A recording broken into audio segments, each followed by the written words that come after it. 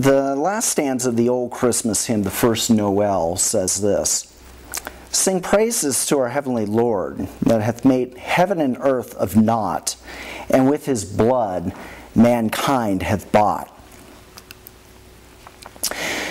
Historic Christianity, whether it be Catholic, Protestant, or Orthodox, has celebrated Christmas as the birth of Emmanuel, God with us, the creator of literally everything outside his own being. This creator was eternally begotten Son of God. He was the only begotten God, as John 1 says. Hence, there was never a time when he wasn't Son of the Father. 2,000 years ago, though, he was born of the Virgin Mary and conceived of the Holy Ghost, just as Matthew 1 and Luke 2 clearly teach.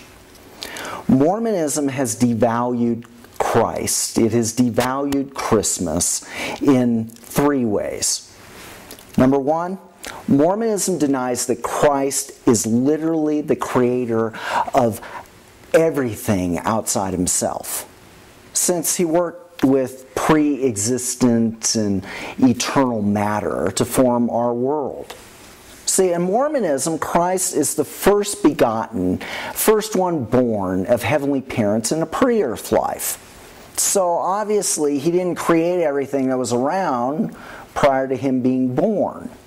Okay?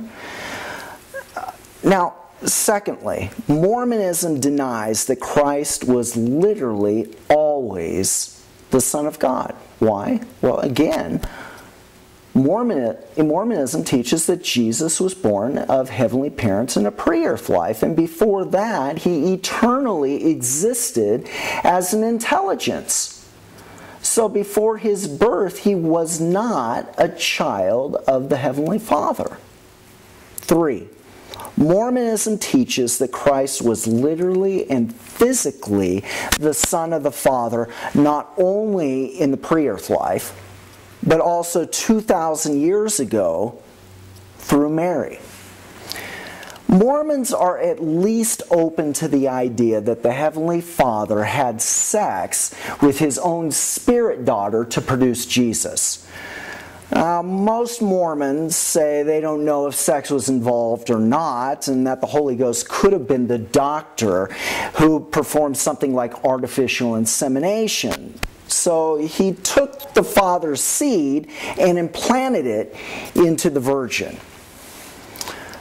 But on the other hand, quite a few Mormon leaders have actually taught that Jesus was conceived sexually.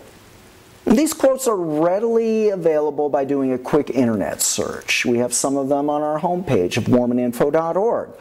These quotes start from Brigham Young, the second prophet and president of the Mormon Church. He said, quote, "The Father came down and begat him the same as we do now," unquote. In another sermon, he said, quote, "The birth of the Savior was as natural as the births of our children. It was the result of natural action. He partook of flesh and blood and was begotten of his Father as we were of our fathers," unquote. Now keep in mind that Brigham Young taught in Journal Discourses, volume 13, page 95, that since these were sermons, these are not speculations, these should be considered Scripture, the very words of God. And in conclusion, number one, if you're a typical Mormon watching this, you are not more authoritative than Brigham Young or the rest of your general authorities who have made these similar statements. Number two, if you think that Young or the other Mormon leaders who said these things are wrong about this business, about the Father conceiving Jesus physically and literally with Mary, then you should regard the individuals that gave this to you as false prophets, false apostles, deceitful workers, transforming themselves into the apostles of Christ, as 2 Corinthians chapter 11 says.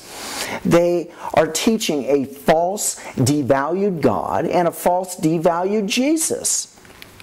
Third and finally, if you still think that your leaders are speculating here, and you're at least open to the idea of the father having sex with his own spirit daughter, then you still need to repent of such a blasphemous belief system that keeps you open to something that clearly goes against what God has already revealed.